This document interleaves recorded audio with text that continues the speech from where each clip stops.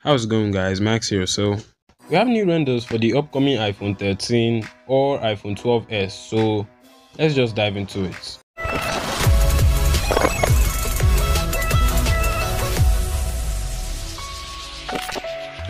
Though we are not sure if it will be called the iPhone 13 or 12s series, we have been receiving some rumors over the past few days about the specs of the device. And today we have a new concept video by Technizo Concept. I'll leave a link in the description via Let's Go Digital, where we see the device with some of the rumored specs flying around. Starting with the notch, we can actually see that it's quite smaller than the previous one that was unveiled with the iPhone X. And this is good because people have been complaining that the notch is outdated, this and that.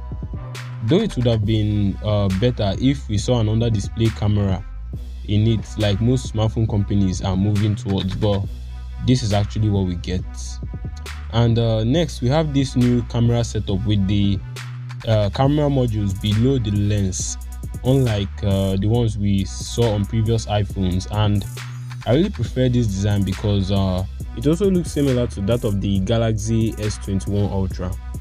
And over to the display, we actually hear leaks that Apple will finally opt for a 120Hz LTPO display that other Android companies have actually had for at least 2 years. If you're loving this video, a sub to the channel would be sky high.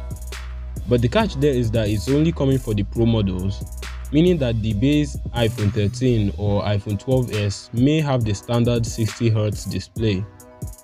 And under that display, we see the rumored return of the Touch ID in form of an under-display fingerprint sensor.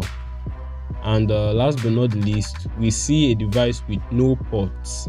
And leaks are saying that there may be one device that won't come with ports. So that means that either the base model of the devices or the Pro model users will actually be forced to buy the MagSafe charger. Well, of course, this is actually my opinion. Tell me what you think about this in the comment section. Subscribe and I'll see you next time. Peace.